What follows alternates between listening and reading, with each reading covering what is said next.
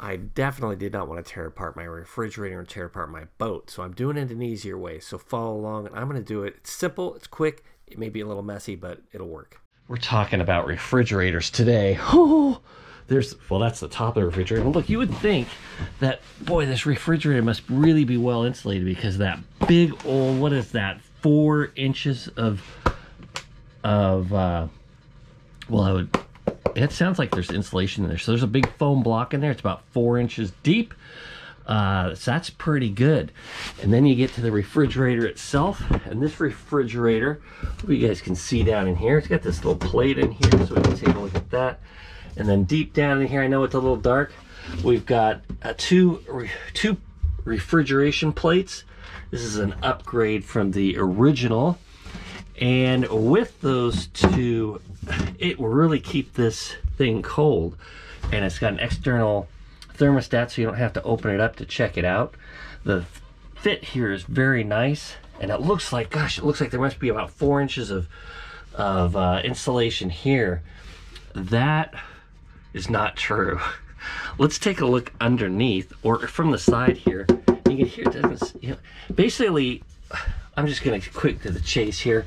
This is just a fiberglass box. That's it. There's no insulation anywhere.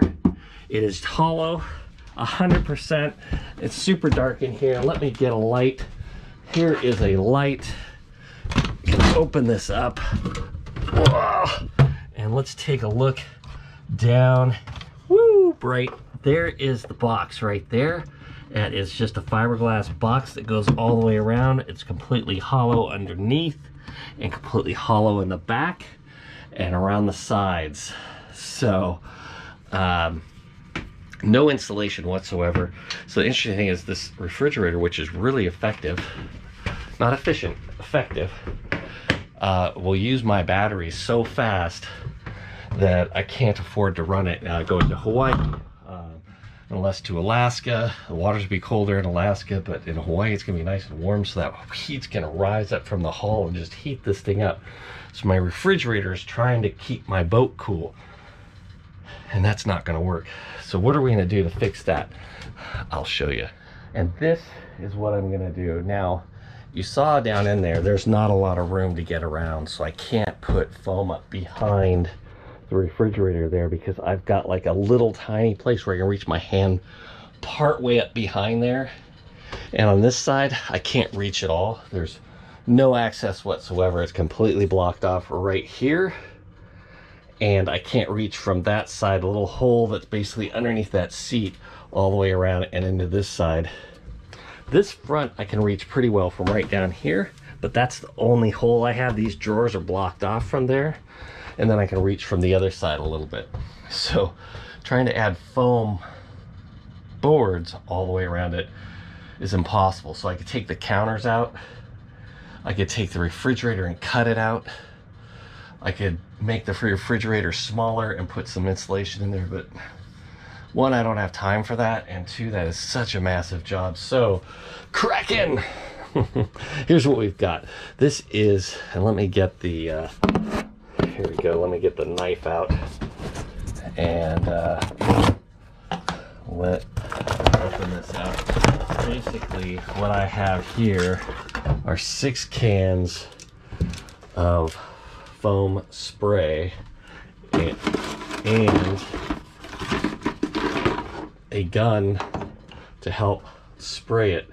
And the gun will help me reach back further. And then inside here are mini nozzles and a longer hose, so I can put the extra hose on there and reach farther back with my hand to be able to get back to about here, the gun to about here, and that hose all the way back to here. So I'm going to be able to, I think, foam in all around the back of that, around this side to the top, and all the way back in here. This back section here, I may have to drill out a couple of holes to foam that in, and then on the rest of it I'm going to spray foam the bottom and fill that in. This is going to be a really dirty job, really tough. I got 6 cans of the spray foam insulation.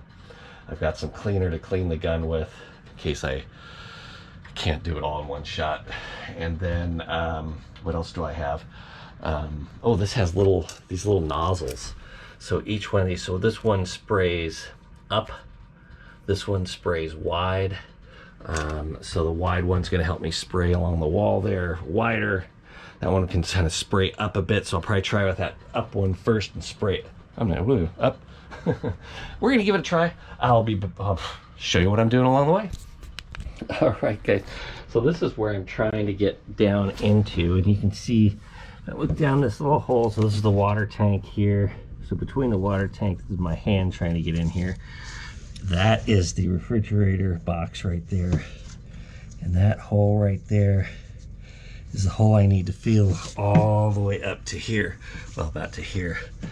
And so I've got to get the can and the nozzle down in here and spraying up that way before I start doing the bottom.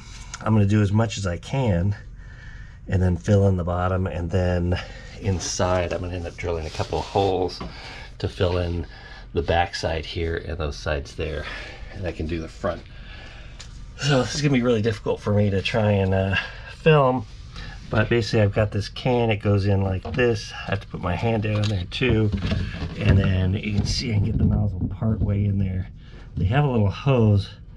It's already fallen off once. I'm not sure that's gonna work. So I'm just gonna do as much as I can, and then I'll have to drill a couple of holes to fill in the rest.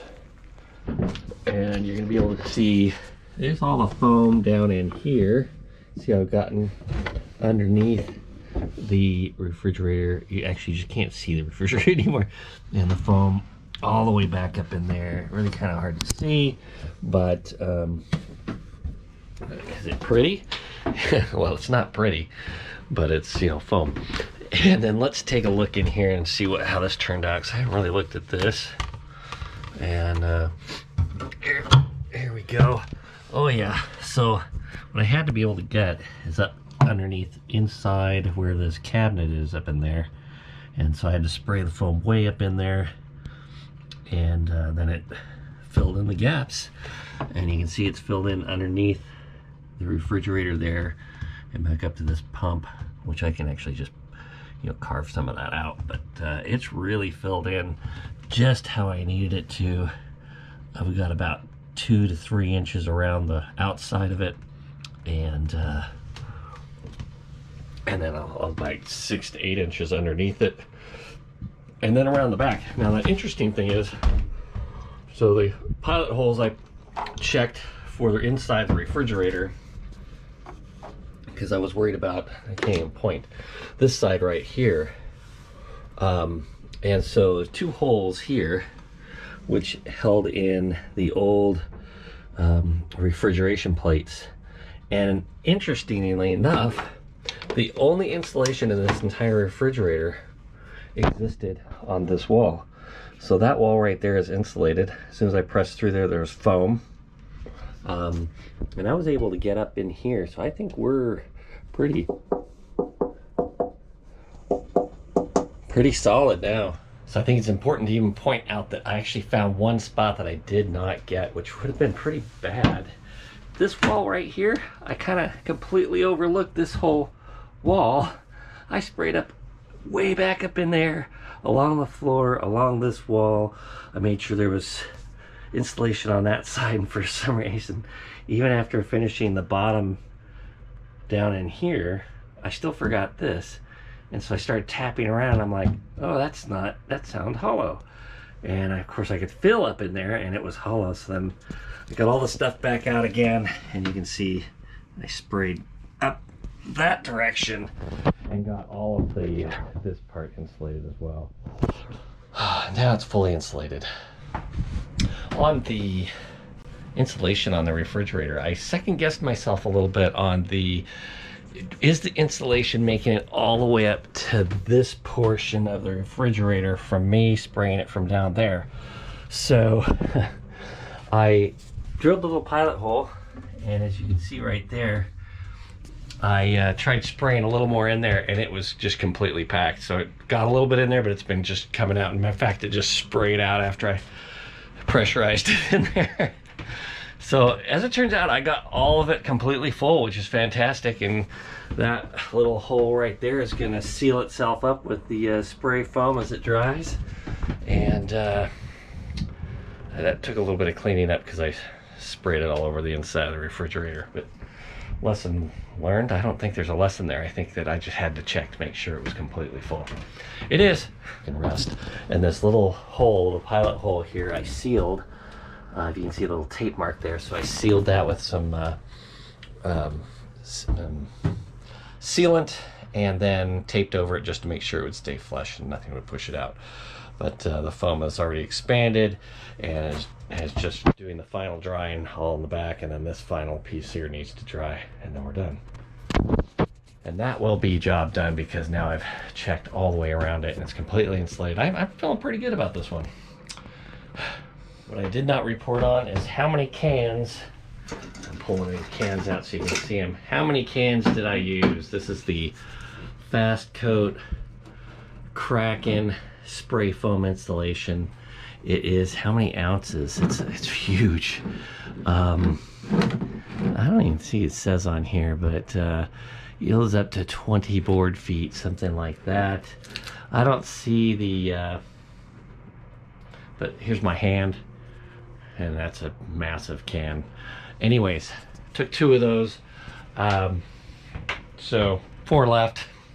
I could do, you know, a few more refrigerators. Now I just need to test this out and see how much more energy efficient it is. So stay tuned, hit that subscribe button, and I'll report back soon on just how well it's doing.